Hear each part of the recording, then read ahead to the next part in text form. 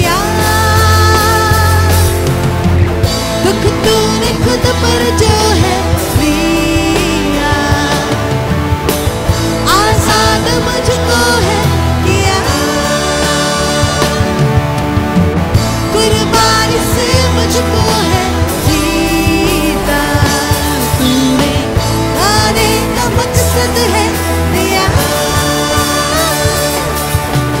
जिंदा है मेरा खुदा, हाँ मुझ में है पानी जिसने मौत पे है फता, हाँ मुझ में है जिंदा है मेरा खुदा, हाँ मुझ में है पानी जिसने मौत पे है फता, हाँ मुझ में है जीवन की तू है ज्योति, करुणा तुझसे है बहती, अपने प्यार से तूने मुझे है भर दिया,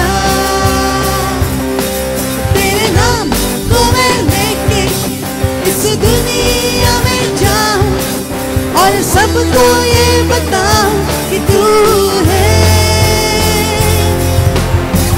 दुख तूने खुद पर जो है लिया, आजाद मुझको है किया, कुर्बानी से मुझको है जीता, तूने गाने का मकसद है दिया, जिंदा है मेरा खुदा, हाँ मुझ में है पानी जिसने मौत पे है फता, हाँ मुझ में है जिंदा है मेरा खुदा, हाँ मुझ में है पानी जिसने मौत पे है फता, हाँ मुझ में है।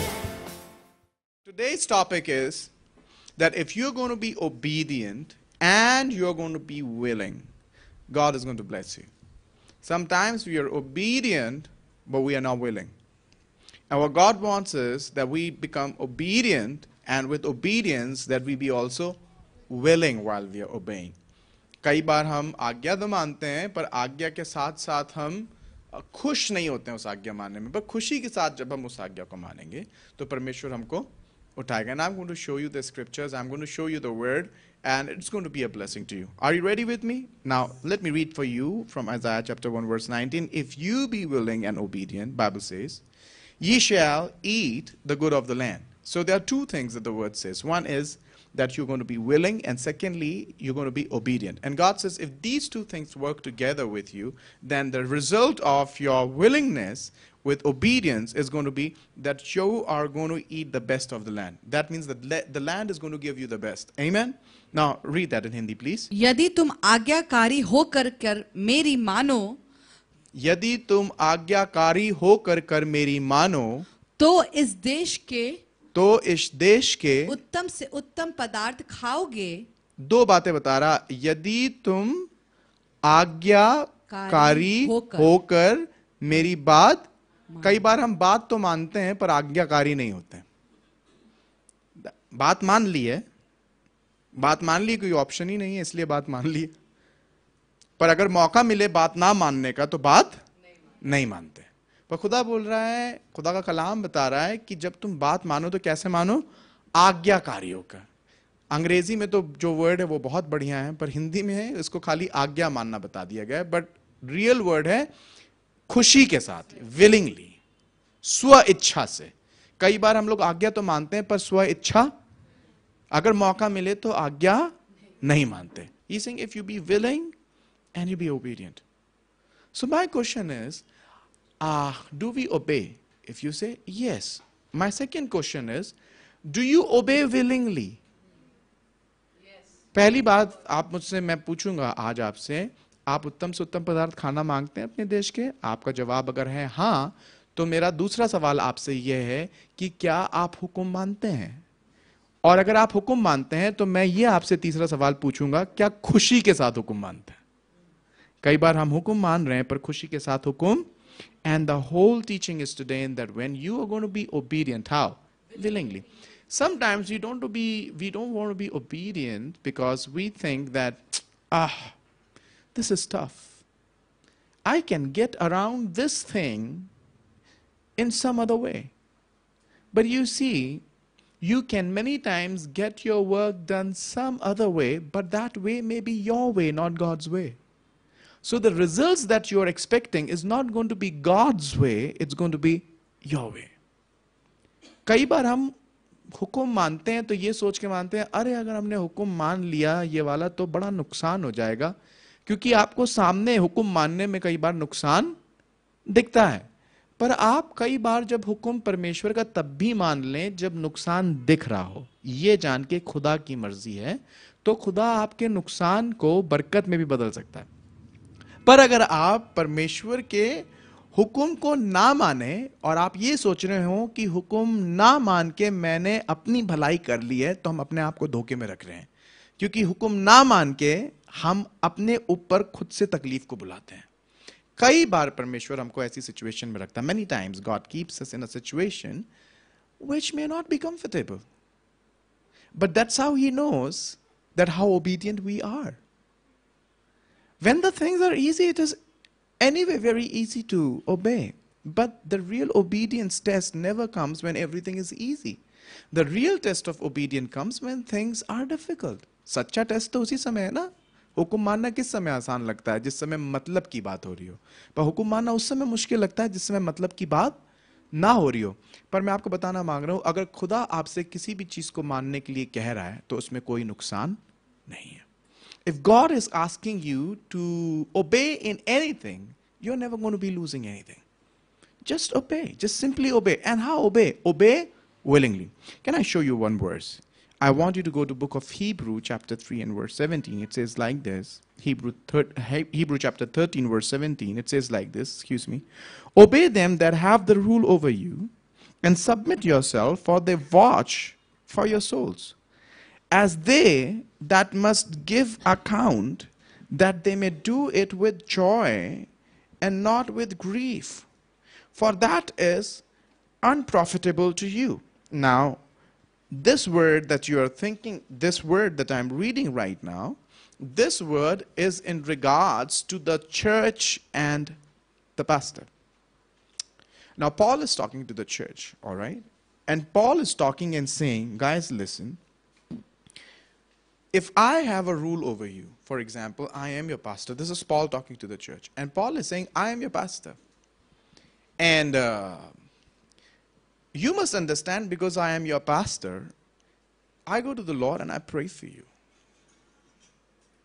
And when I pray for you and I get the answer from the Lord for you, consider it not the thought of my mind, but consider it as the thought of God's mind. So when I come and tell it to you, why don't you listen it, or why don't you obey it? In other words, why do you refute it? Because you are not refuting me. But whom are you refuting? You're refuting God Himself. And if you're refuting God Himself, and then you are obeying at the last what I am saying, because you know what I said will happen, but you did not obey willingly, there is no profit to you. You know why? Because there was no joy in your obedience. How many times do we obey our pastors? But you are just obeying your pastor because he's your pastor. Because you want to just honor his position. But really the obedience was not from heart. Or sometimes we make the process of obeying something what has been told to you so burdensome. So burdensome that the pastor gets so worn out, that he gets so tired. Oh man, how long? I know they listen, but not the way I want. Bible says in this case, you are not going to profit much. I want you to read that in Hindi so that I establish it even in Hindi as well. Yeah, please go ahead. अपने अगुओं की मानो और उनके अधीन रहो, हाँ. क्योंकि वे उनकी नाई तुम्हारे प्राणों के लिए जागते रहते, जिन्हें लेखा देना पड़ेगा. किनकी नाई जागते रहते हैं? उनकी नाई जागते रहते हैं जिनको तुम्हारे प्राणों का लेखा देना पड़ेगा. कौन आपके प्राणों के लिए जागता है? Think about it for a moment. कौन आपके प्राणों के लिए जागता है? Who actually is awake for your life? Watchmen. Yes. Am I right? Yes. Who is actually awake for your life? Now, when you read that English, it says, and submit yourself, for they watch for your souls. Who are they watching? They're watching over your soul. He's like a watchman. Pastor is like what? He's like a watchman. कह रहा वो तुम्हारे प्राणों के लिए जागते रहते हैं. क्यों? क्योंकि अगर तुमको कुछ हो गया, तो इसको मास्टर को जवाब देना पड़ेगा. That means, as a pastor, if something goes wrong in your life, I am accountable. Come on, church. Do you think that's a very responsible place? Yes. Imagine if you have to give account to God. Think about it for a moment. If I have to give account to God about your life, how careful I have to be when I'm watching over you. Now, you can make this process of me, or as a pastor, or as a leader, or your spiritual mentor, you can make their work either easier, or you can make it very difficult. But your blessings are going to depend upon whether you made that learning process easier or you made it difficult. As a pastor, खादिम के रूप में एक खादिम तो आपके ऊपर देख ही रहा है ना? जाग रहे हैं. कैसे जाग रहे हैं? उन लोगों की नाई जिनको लेखा देना पड़ेगा. ठीक है? आगे इस स्टेटमेंट को सुनिए, because this statement carries all the teaching. जी पढ़िए. कि वे यह काम आनंद से करें. कैसे करना चाहिए इनको ये वाला काम?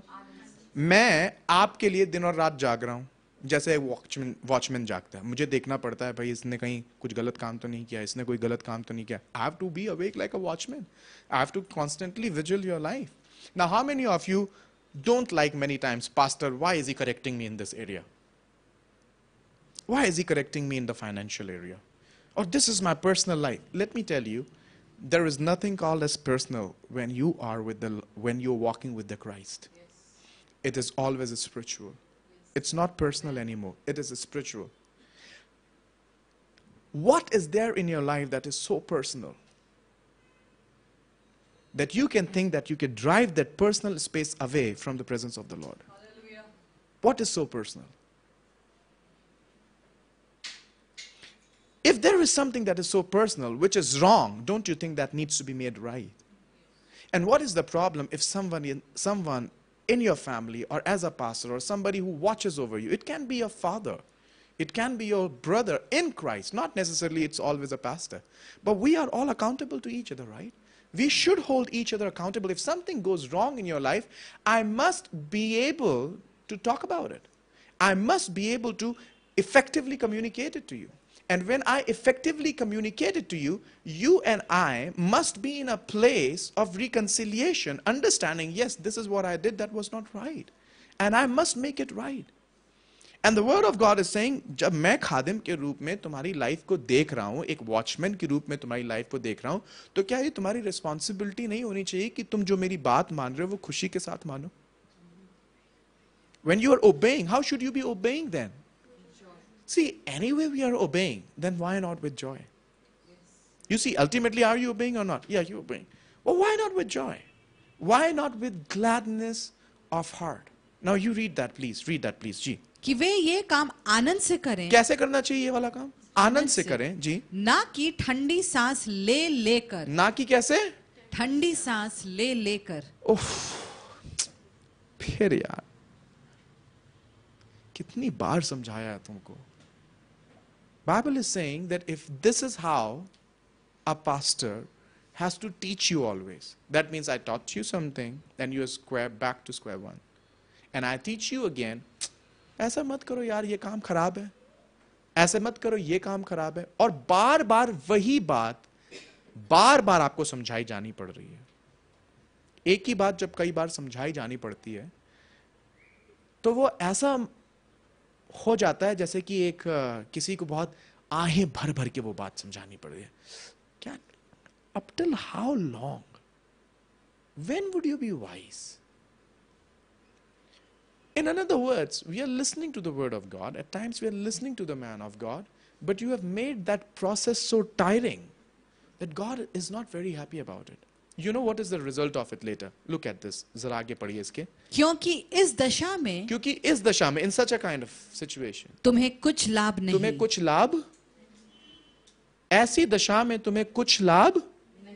You see, there is no joy in such a situation. The word of God saying, When you are obeying, but not with joy.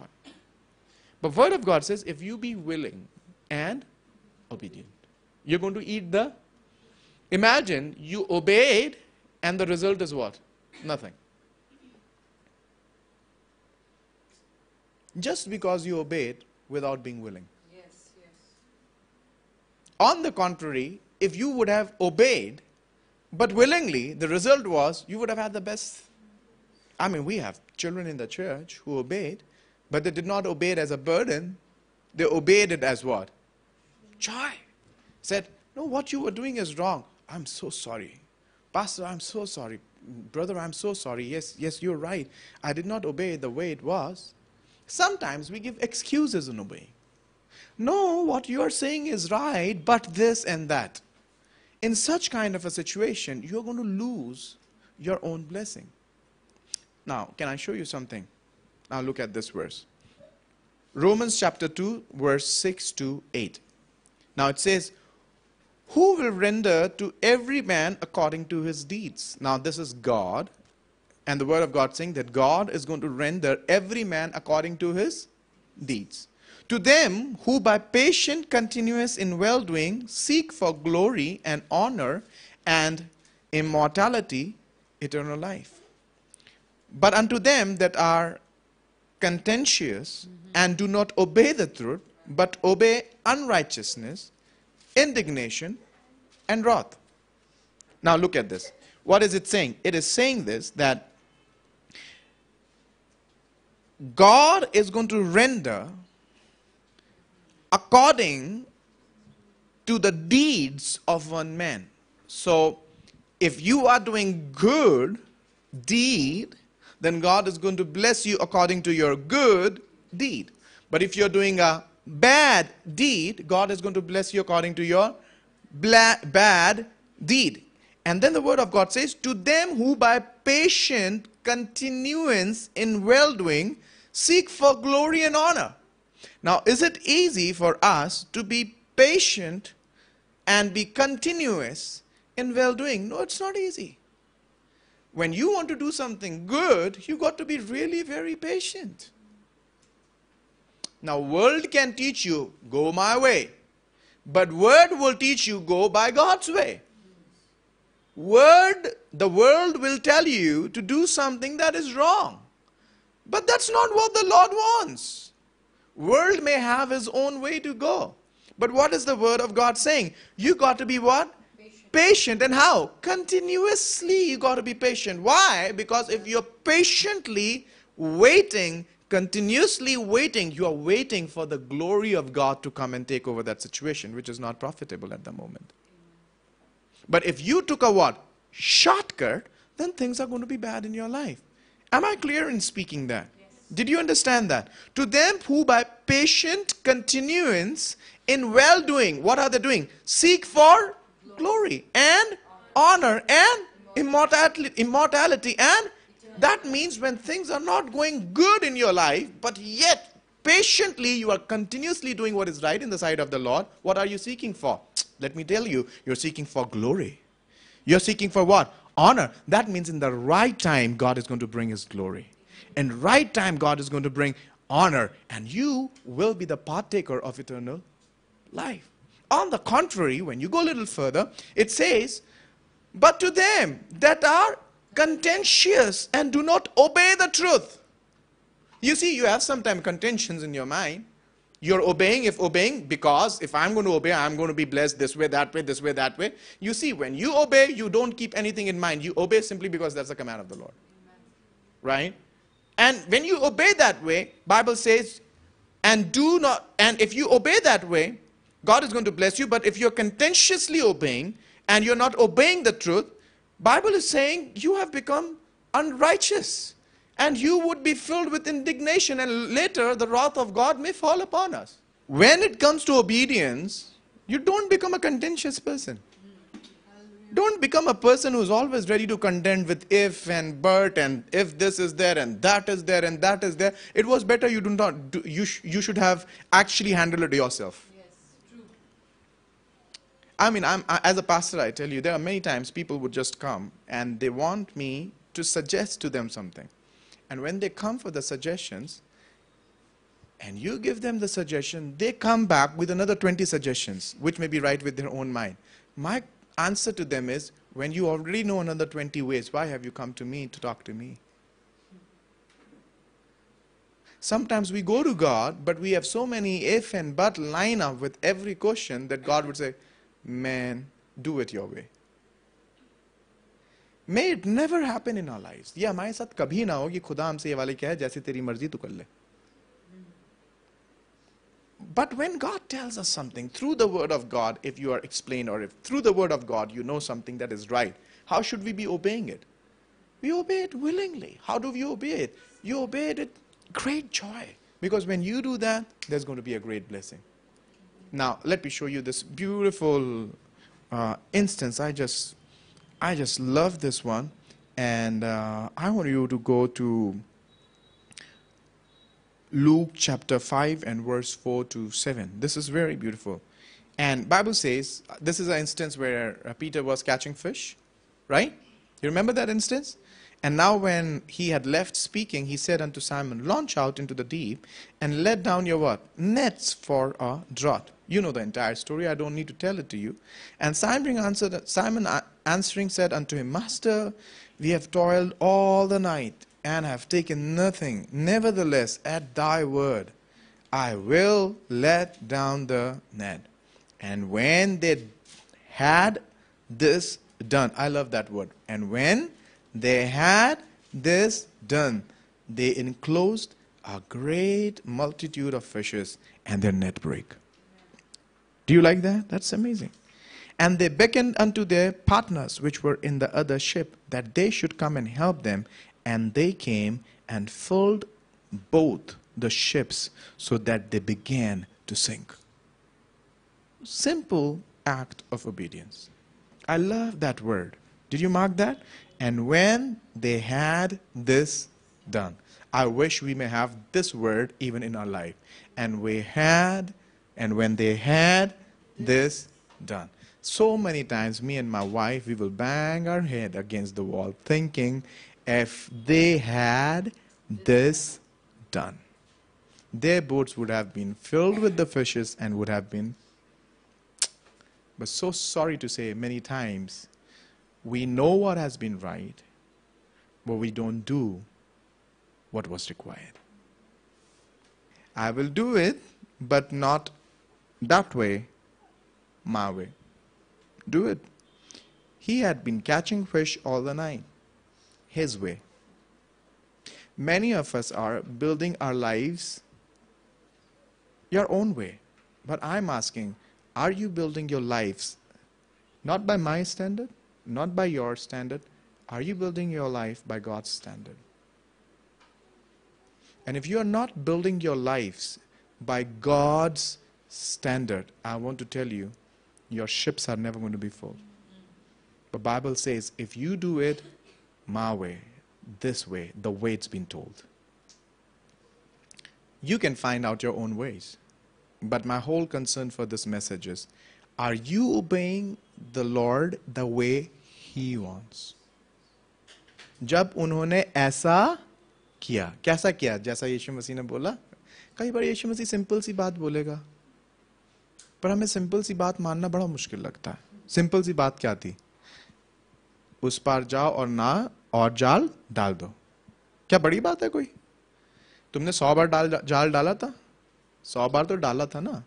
100 बार अपनी इच्छा से डाला था, एक बार खुदा की इच्छा से डाल दो. I have done this work hundreds of times. That was your wish. See, you can do 100 times the things your way, no result.